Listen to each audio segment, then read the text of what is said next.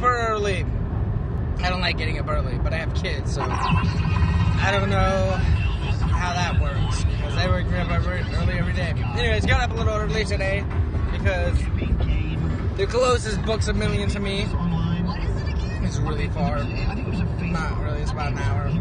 And my wife works in 2 hours, so I gotta basically book it an hour to the Books A Million, and then turn right back around and head right back home. So no leisurely stroll. I'm just gonna head here, getting a pop for a friend,